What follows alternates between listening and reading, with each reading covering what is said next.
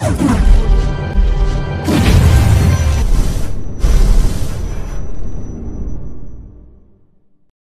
this lecture, I will begin discussing virtual memory. Due to the complexity of the virtual memory subsystem, the second part of this introduction will be given as a second lecture. We have previously seen that each process in a system can be given its own logical memory space. This arrangement allows logical pages to be mapped to physical frames without the need for physical frames to be contiguous, eliminating external fragmentation and increasing the degree of multiprogramming that a system can support. We can further increase the degree of multiprogramming in a system by recognizing that processes do not actually use all the memory in their logical address spaces at any given time. Parts of the program code, including error handlers and infrequently called functions, are not utilized often.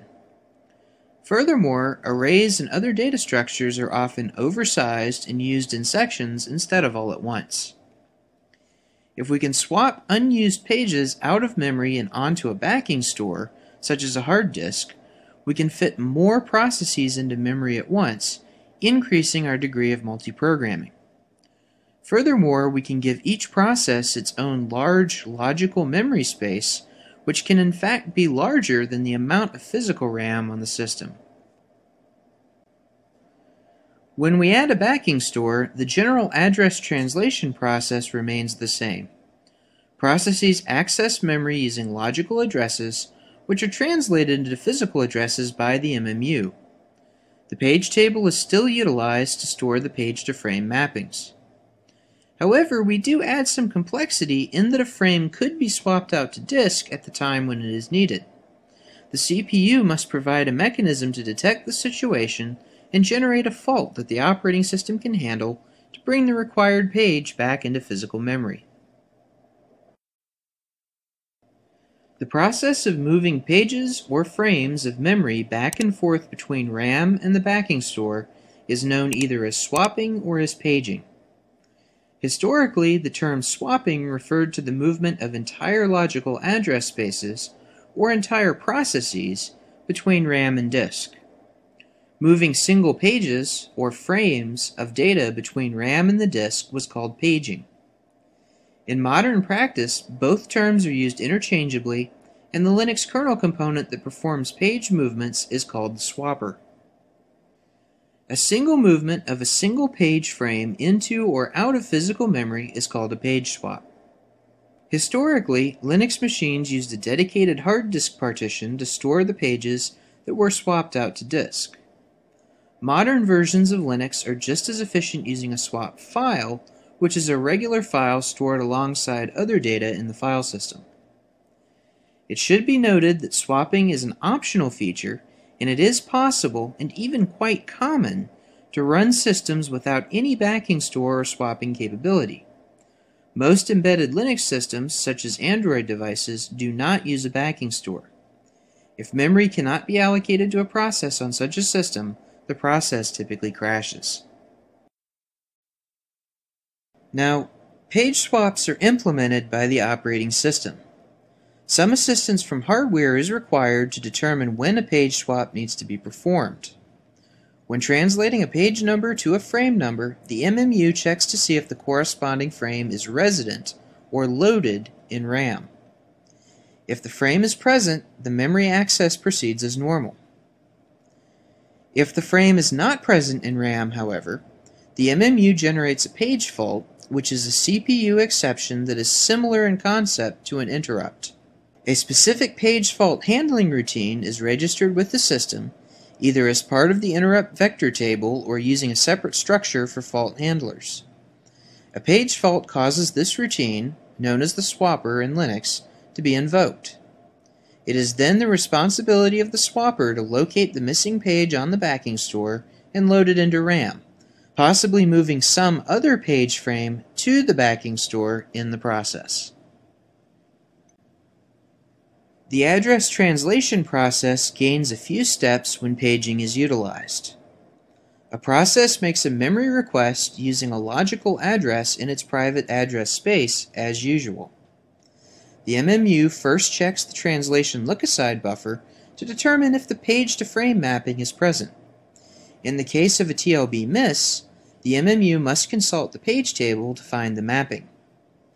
Once the mapping from page number to frame number is known, the MMU must next verify that the page is actually loaded in physical RAM. If the corresponding frame is available in RAM, the memory access proceeds as normal.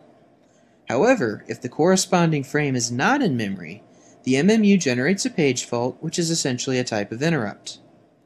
If generated, the page fault causes the operating system to switch context to the page fault handling routine, which retrieves the corresponding memory contents from the backing store. Once this process is complete, the OS changes the CPU context back to the original process, and the memory access proceeds as normal. In order for the MMU to be able to detect situations in which a requested memory frame is not physically present in RAM, an extra bit must be added to the page table. This bit is set to 1 whenever the contents of a logical page are present in a memory frame. If the present bit is 0, the page has been swapped out to the backing store. For efficiency reasons, the TLB entry corresponding to a row in the page table must also store the present bit. You might have noticed that the terminology between page and frame is starting to become a bit blurry here.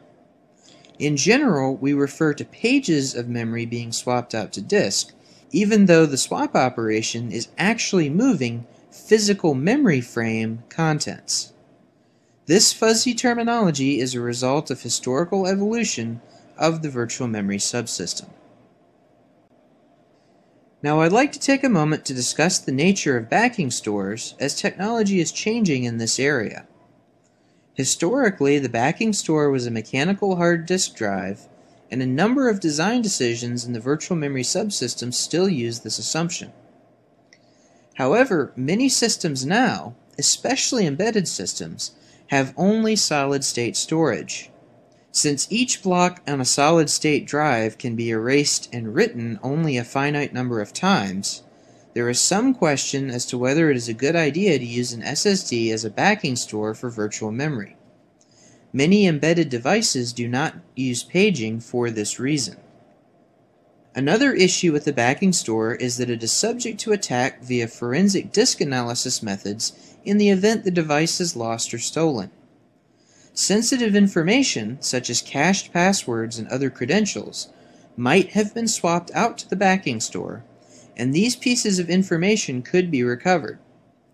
One solution to this problem, which is available as an easy-to-enable option in Mac OS X, is to encrypt the contents of virtual memory. The downside to this approach is the addition of CPU overhead on top of the generally slow nature of the backing store hardware.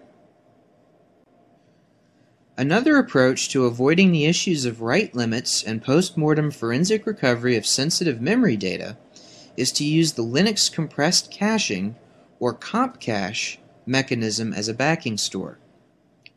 With this approach, a section of RAM is reserved ahead of time to create a compressed RAM disk, or ZRAM disk. When a page is swapped out to this ZRAM disk, it is compressed on the fly to fit into a smaller amount of memory. Whenever a page needs to be swapped in from the backing store, the page is read from the ZRAM disk and decompressed. Although the compression and decompression steps do result in CPU overhead, the comp cache system is still generally faster than using a disk or SSD as a backing store. Furthermore, comp cache is as secure as RAM against forensic analysis, particularly against recovering sensitive information from a system that has been powered off for a period of time. السلام عليكم. لا تنسوا الإعجاب بالفيديو والاشتراك في القناة تشجيعا لنا لنستمر بنشر المزيد إن شاء الله.